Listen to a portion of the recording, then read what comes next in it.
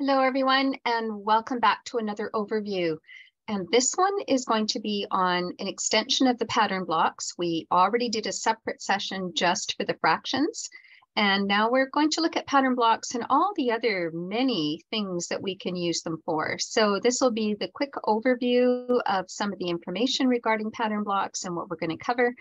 And then we'll hopefully see you in the hands-on section, the second recording right after that. Let's begin with our land acknowledgement. We acknowledge that we are meeting from across Alberta on Treaty 6, 7, and 8 territories, and we honor and acknowledge all of the First Nations, Métis, and Inuit peoples who have lived, traveled, and gathered on these lands for thousands of years. We acknowledge that these lands are traditional meeting grounds, giving voice to its original peoples and the story of creation in a way that history has forgotten. So just a quick overview in case you're watching this pattern block one for the first time and haven't done the other one yet. Just want to talk a little bit about what they are so that you're familiar with them and the new additions that come along with that. So pattern blocks are just shapes. They can be made of wood or plastic. They come in 6 different colors and shapes. We have hexagons, equilateral triangle, there's squares, there's trapezoids, rhombus.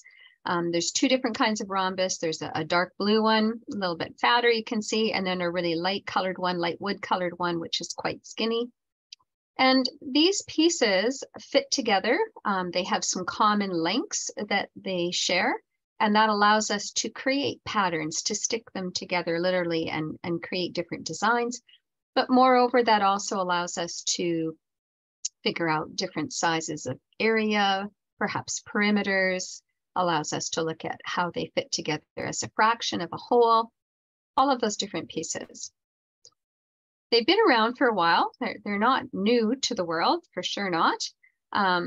They're kind of a part of a resurgence from 1963 when they were developed by Edward Prenowitz. And it was in 1989 that there was a huge math movement and basically a culture change in how we were delivering math to students in the schools.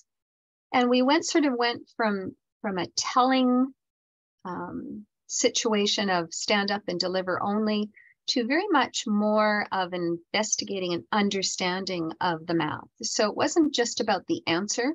It was also about how did we get there and what explanations and tools do we have in our back pocket that we can explain as a student to our teacher to say, this is my understanding. This is how I've rationalized how this answer came about. So it could be an algorithm for sure, but not always. And we also know that not every student can understand math through an algorithmic perspective. So offering them other ways to unpack their understanding prior to using an algorithm, as we've now learned, has become very, very important. And that change came in a reform of 1989. So by the time sort of 1990, 91 came around, there were lots of manipulatives that were hitting the market. There were also lots, and not that they weren't in the schools before, but maybe not with the same resurgence that we'd seen.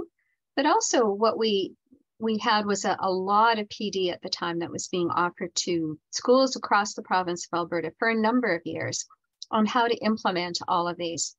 And I think we got to a point where everybody was just saying, we've done this, like we've done this for 5 years now, we've got it, we know what we're doing. We kind of lost that process. And I think now is a good time to kind of revisit some of the things that maybe we've forgotten, or maybe there's some that you haven't seen before. And this might be one of those. This is the original pattern blocks, the 6 of them. And these are what now are called the deci blocks. And they don't work in isolation. You definitely can use them separately, but they also are built on the foundations of some of the things that you use these for and how they fit into these, because they are connected. And so we will be using these both when we look at pattern blocks and all the different aspects that we can apply them for. We will use the deci blocks as well. There's also another set right now. There's a brown set, which is another trapezoid. Looks very different than the other trapezoids that you're seeing in our usuals. And they fit over top of the hexagon and actually create a quarter. not as commonly seen and used, but they are in a number of programs that I'm going to show you. And then there's also one that takes the 90-degree angle triangle, a very small one, which is literally half of the green one. And so again, it offers us now a different number of totals that can cover the hexagon, and also a different half that we can see, or a different 12th that we can also talk about.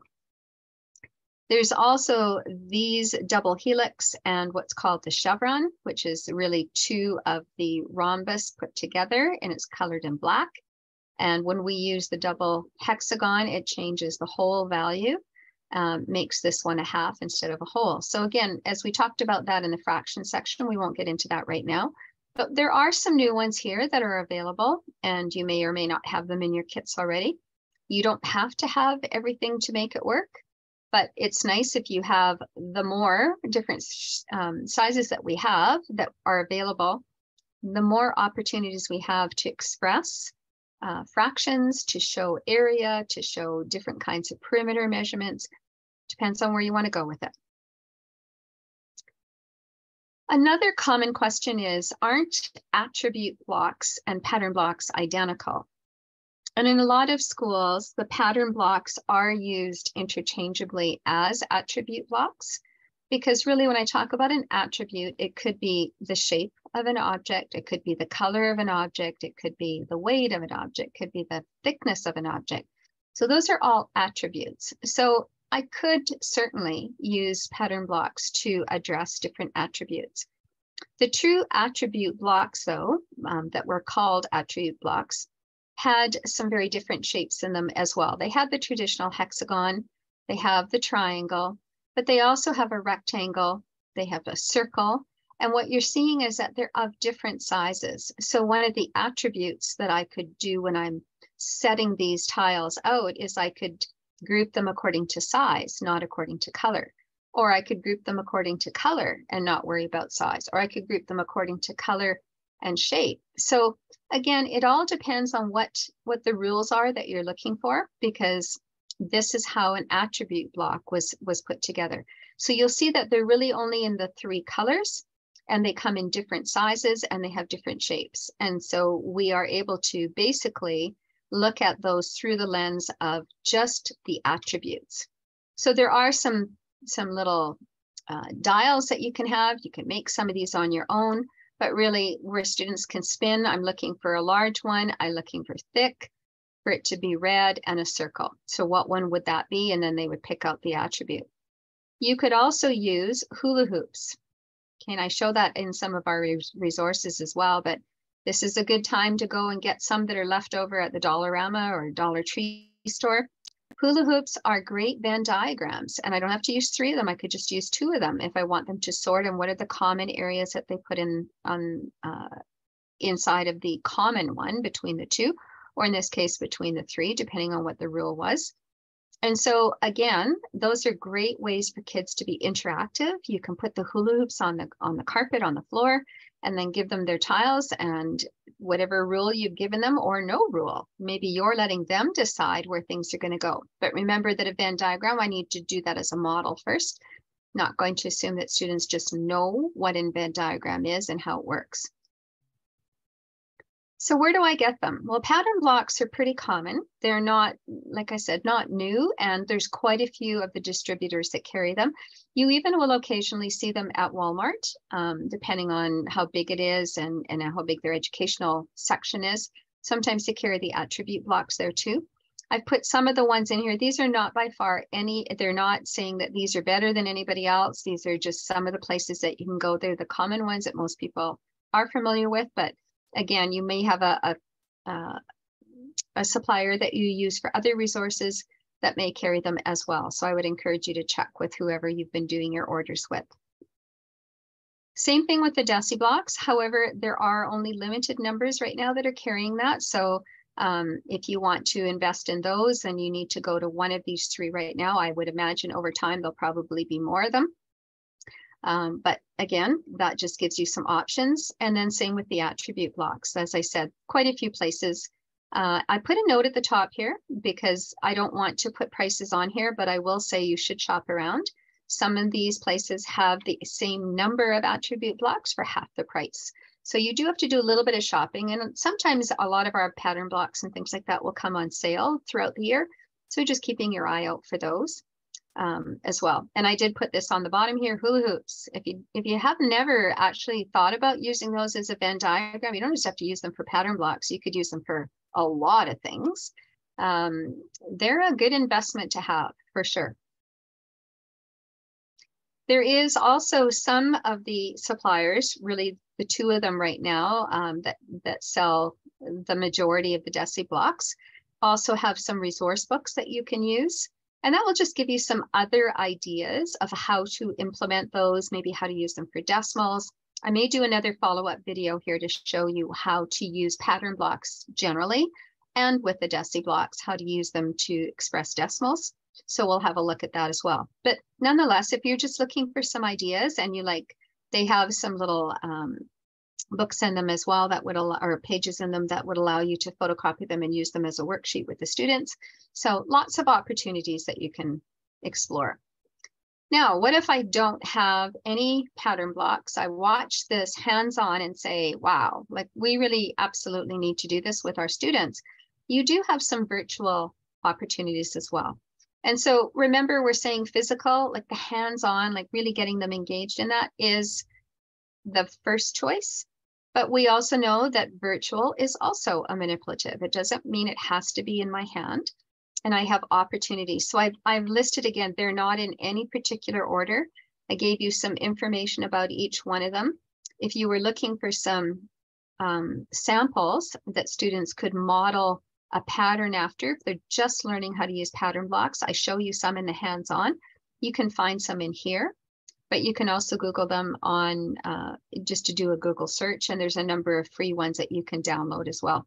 So lots of different places that you can go to use the hands-on pieces as well. This is also a set that I will show you in the hands-on. I've enlarged them. And these again are ways that I can tile the plane. I can just create a pattern and keep the pattern going over and over and over again. But these are also kind of remarkable to look at because they give you the illusion of 3D. So it's a little bit of art built into this. And how do we get perceptive depth perception when we use color? And they could create another one of their own, which would give them that sense that it pops out at them or it dives in. Like this one looks like it's sitting down and moving in. This one pops out at you. So just to give them an opportunity to play with some of those. So in the hands-on, we're going to look at, I'm a first-time kindergarten student or preschool student, and I'm just learning about pattern blocks. And I need to learn the names of them, and I need to figure out how I can make pictures. So we'll start right from the beginning, and then we'll just kind of work our way through. I don't necessarily go just by one grade to the next. I will try and encompass a whole bunch of things in there, right up to equations. We'll do some of those as well. And like I said, I may do another one. You can just check back now and then. I'll try and do one for decimals as well so that people can use them. I think it's important that students know that pattern blocks and any physical manipulative you have in the school, they should see it in as many different locations as they can in different applications so that they don't walk away thinking we only do pattern blocks when we're doing a pattern. We only do pattern blocks when we are doing a tile. That they should see it in geometry for measurement of angles. They should see it in perimeter. They should see it in area. Like just make sure that we always use the manipulative in a variety of different applications so that they don't believe that it should only be used for one thing. So we'll cover a lot of these. I'm going to go through perimeter and area with no algorithms. So we're going to talk about area. How do we figure out what the area of a shape is without using any base times height kinds of things? Going to do the same thing with the angle measures. How do we figure out the angle measures of each of the tiles without a protractor? And again, the kids quite catch on to this quite quickly and they quite like it. And the fact that they can do it without a tool, another tool, then they have another way to fall back on questions if they're doing the exam and they get stuck about exam or angles or measures, then they have some other ways that they can get at the solution to the problem. So I will see you hopefully in the hands-on one, which will be the video right below this one. And so we will see you there. Thanks so much, everyone.